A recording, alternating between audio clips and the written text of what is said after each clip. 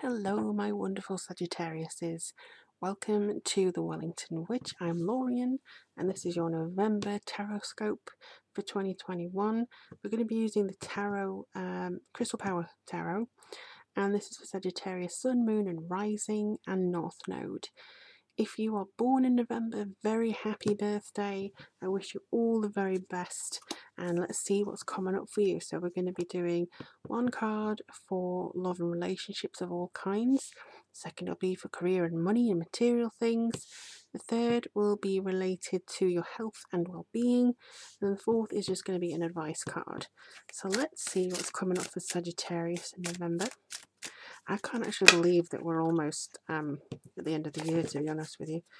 It seems to have simultaneously flown by, but also dragged, if you know what I mean. Some points of the year have just been, is it really not over yet? But yeah, really, really busy year. Okay, I think we're done there. Sagittarius, so where do you want to be? It says in the middle. Well, that's not very helpful. 1, 2, 3, or 4.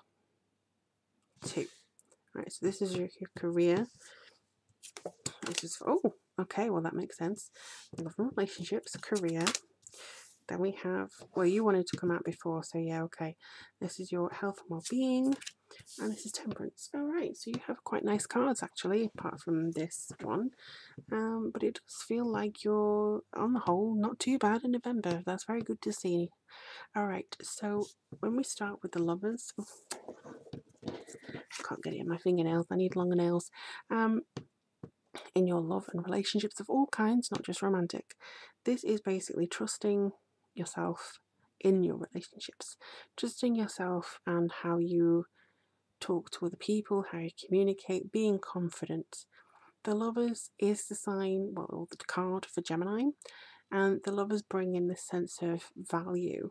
So the values that you place on relationships and the values and the personality that you may have within them, because everyone has a different personality for work, and you're different with your parents, and you're probably different with friends, on your own.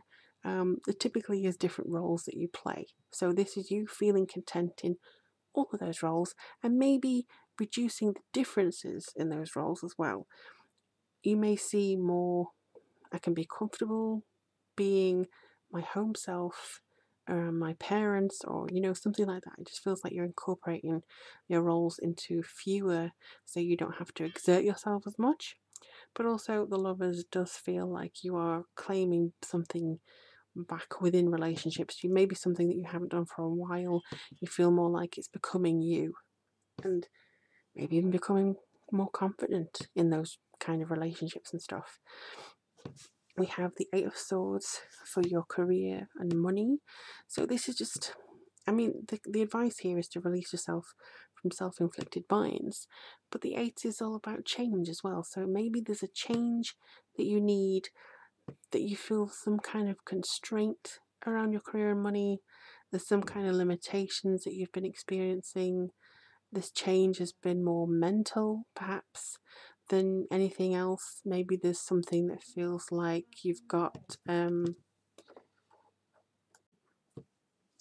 sorry about that, my mum needed me.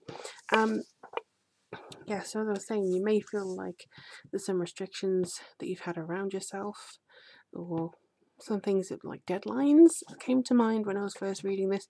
Something like you feel stuck about which way to go in your career. Maybe there's been some limitations on how much you can spend recently, how much time you can spend in your career as well. There may also have been a consideration of, I want to change, I want to do something different, I want to alter something, I need to reduce how much time I spend doing this so I can focus on doing this, or consolidating some kind of money scenario here. It just feels a little bit like you feel kind of constrained by your finances or your career. But to be honest, with the Queen of Swords, health and well-being, you will have the quick thinking and perception and problem solving to completely change that. If you are feeling health issues or feeling energy drained because of this here, this is where your health and well-being card is definitely going to help you. This is a queen who is very strong, backs the right horse, so to speak. Very much somebody who supports those in the right. So it could be somebody who helps you, or I feel like it's the energy that you are incorporating into yourself. This is something that you will embody. This is very much a case of reasoning things and being able to, I think, forge a great argument, something that's very like writing a document or writing a letter that's just so well thought out and well written that nobody can argue with it. It just feels like, yeah, I'm doing this for my mental health, like a resignation letter, or advocating for a raise or something like that, or an application or something like that. It just feels like you're very much doing this for your mental health and well-being. And this is you saying, look, I deserve this, and this is how I'm going to put it into writing. That's what it feels like to me. And then we have the Temperance card, and this is in your energy for the kind of general advice. So this is saying clarity through calm, and I think this is where you're going to thrive. November may be topsy-turvy for some of you, especially when the eclipse starts.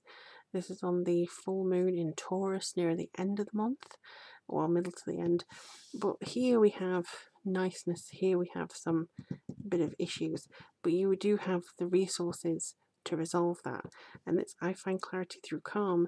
You cannot find what you need to do about the situation if you don't have that moment or two just to yourself to kind of find that calm. So this is where you not splitting yourself into too many pieces is going to be better. So you're drawing your energy in, you're being more yourself in all areas. You're finding out what you need to do here with the Queen, and then you're actually finding the clarity that you needed, the understanding you needed through this Temperance card, and you actually know the best way to go about it and forge ahead. So that's really nice to see, Sagittarius, and I do think this is going to be a very solid month for you. Let me know what you hope to come through in November for you in the comments below.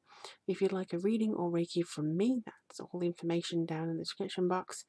But also, if you'd like to like and subscribe, that really does help my channel get to other Sagittariuses who may need to hear this message as well. But in the meantime, my lovelies, take care of yourselves. I'll speak to you very soon, and I wish you a blessed day.